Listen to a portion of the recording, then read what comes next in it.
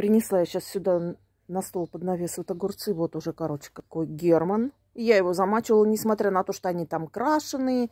Все говорят, нельзя замачивать. Все можно, девчат. Все можно. Так, вот здесь у меня патиссоны.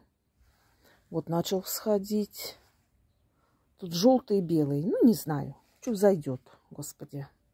Как говорится, нам хватит. Вот сюда поставила же я это герань. О, фу, герань, господи, скажите мне, петунью.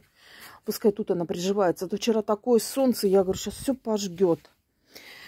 Так, здесь вот, это какие у меня тут огурцы? Ой, ё-моё. Ой,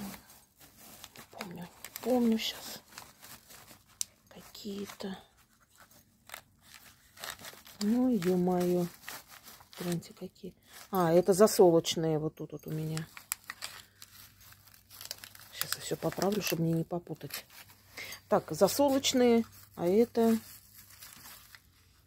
Так, часть патиссоны белые и бочковые. Ага, короче, вот это белые патиссоны, это бочковые огурцы, это засолочные. Так, здесь что у меня? Тоже отделено. Отделено. А что у меня там не подписано? Какие огурцы? Где-то бумажечка лежит. А, вот это засолочные. Какой-то еще был сорт. А, вот. Сейчас скажу. Бумажку нашла.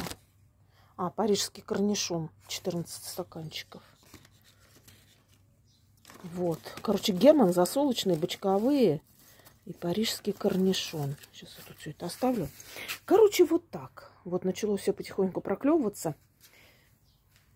Сейчас тепленькую воду им дам попить. Холодной водой не буду. И все, мои красотулечки. Все. Сейчас полью и на место их под укрытие. Только отдушины, главное, надо оставить, чтобы они там мне не сгорели. Ну, вот так вот.